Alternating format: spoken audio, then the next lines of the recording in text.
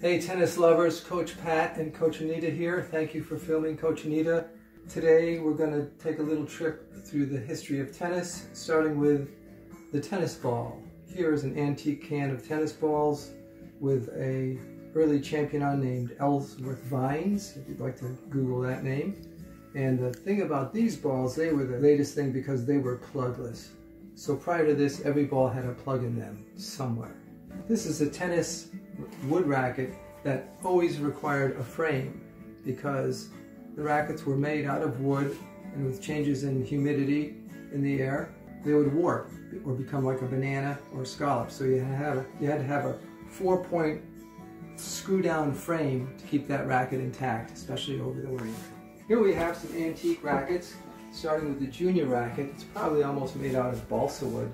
It's a tiny racket. It's got the original gut in the racket. Some of them I had to restring, but this is the original gut. And so it's probably some kind of animal intestines strung. In the stringing you have a little piece of string, not gut at the bottom, where it's rough on one side and smooth on the other. So to start a tennis match, you would say rough or smooth, and then you would spin the racket. Moving along, here we have what's probably an antique ladies racket with a small square grip. This one is called the Cleveland, and it has a screw in it to keep the wood, all the layers of wood together. This is typical of all the wood rackets. They had to have a screw in them at the throat. This grip is about 4.5. These rackets are pretty heavy. This would be a man's racket.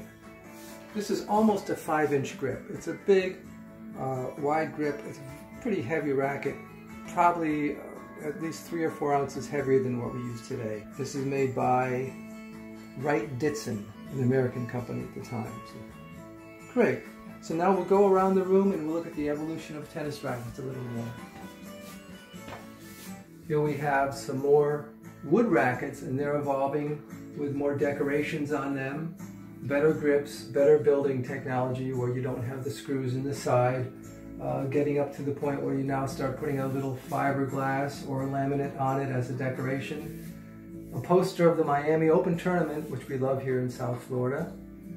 And then moving into some of the more popular rackets in the 1970s, Wilson and Dunlop.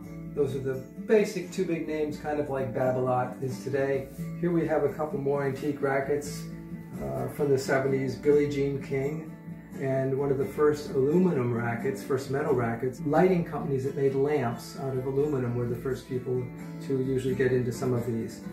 Back to the wall, we have a hybrid of aluminum and metal and wood, which is kind of weird. Then you have Jimmy Connor's racket that he played with his whole career. Next up is Arthur Ashe's racket, not exactly his racket, but the model he used. And then after that, you have another teardrop design. And that was our third design in the line, was a teardrop. So what's old is new again in terms of marketing.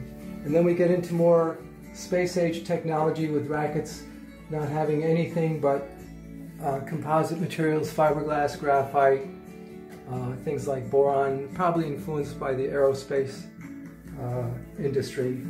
Bringing this up to today, this is a 9.9 ounce Wilson Clash racket.